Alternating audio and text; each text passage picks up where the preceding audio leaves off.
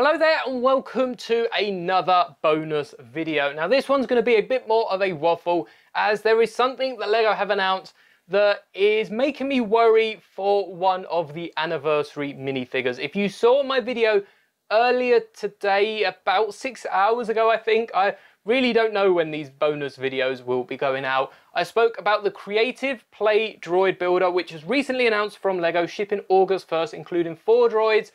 There was a RJM5, I'll correct myself on screen. There was R2-D2, Chopper, and QT-KT. Now this is meant to be the representation of the droid we're getting in the anniversary, and everyone's either getting excited because it's the droid they remember from the Clone Wars and from the prequels. I think they even showed up in the sequels. It was built, I think, initially by the 501st Fan Legion for a young person who had some medical struggles, and the backstory is really nice. If you would like to know more, search R2-KT and everything's up on Google. But this droid isn't R2-KT.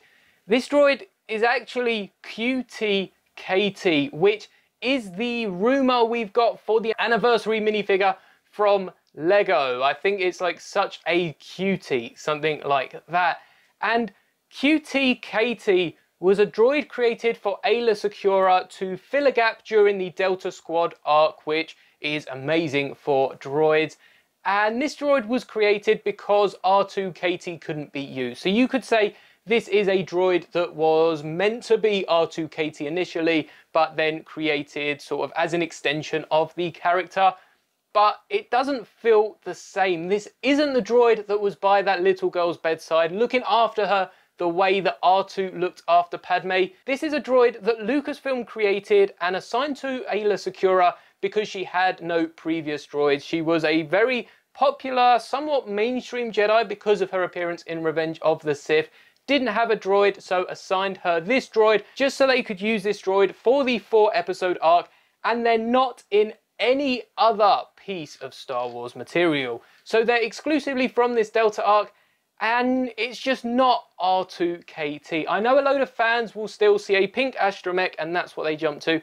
And I will be honest, QT-KT is much easier to market than R2-KT.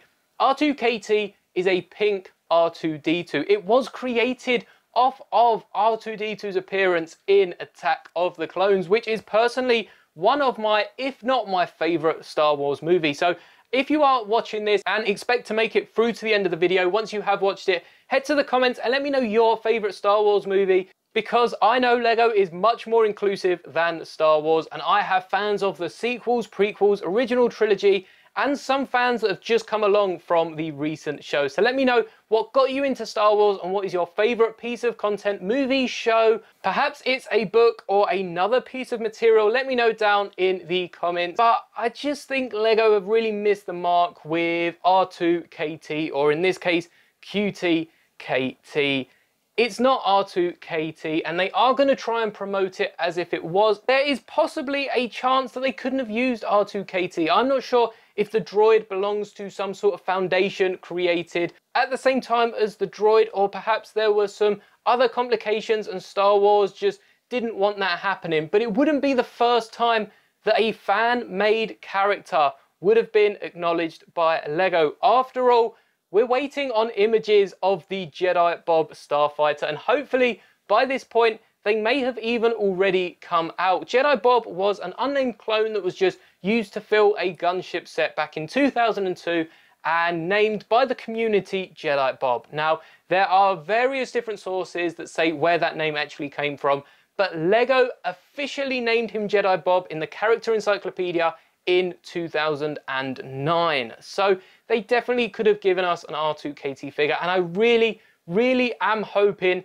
that the actual minifigure resembles R2-KT and not QT-KT, because it just means more to the Star Wars community. And I understand there are a few of you who have no connection to this droid, and perhaps that's just because you're either too old, too young, and completely missed that era of Star Wars, whereas I grew up seeing this droid in the Clone Wars, and I vaguely knew the backstory behind why the droid was created in the first place. So I think this would be an amazing droid to do for 25 years of Lego Star Wars. And if they're bringing back Jedi Bob, I would also have liked to see perhaps a few more fan characters like Darth Jar Jar represented as the anniversary minifigures. I've already said the anniversary minifigures could have shown up in Rebuild the Galaxy anyway, so it's great we're getting them in sets. But if the show wasn't about to release, I think that's September now, which is only 2-3 months away. If we didn't have that show, I think they would have also made some great anniversary minifigures. Darth Jar Jar,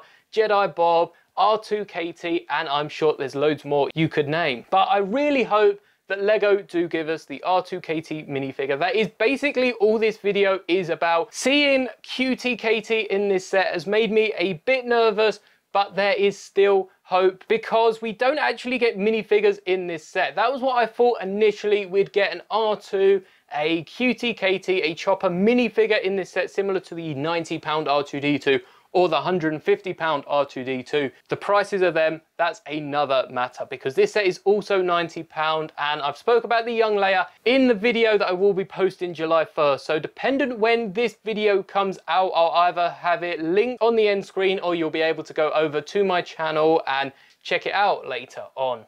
But let me know what you think. Do you think we will be getting QT-KT as the anniversary minifigure? And it's a bit of a mix-up from Lego. Do you think that they've chosen QT over R2-KT because it does look a bit more pink? It's better than just getting another R2 torso. I think we've already got it in red, and I want to say there's another color we've got it in, as well as the light blue from the old R2, the dark blue from the new R2, and perhaps Lego are tired of recoloring R2 for a set. Or do you think that we are getting R2-KT and they've just given us QT-KT in this droid builder set because it is a more playful droid, in the sense that the design differs from R2. It's easy to tell them apart. There's a lot more pink on this droid, and overall it does look a bit better as a toy than R2-KT was. It's really the meaning behind the minifigure that fans are going to want to pick up this set, and I think R2-KT is rumoured for a Celebration exclusive or a Comic-Con exclusive, some sort of convention exclusive set,